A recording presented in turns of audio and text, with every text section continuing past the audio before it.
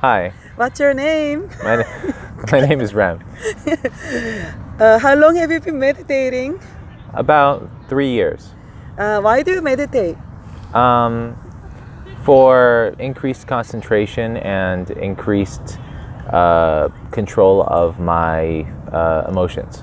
So you know this style is very difficult because it requires to endure the leg discomfort during meditation. Why do you still do this for 3 years? You've been doing this for 3 years, right? Correct.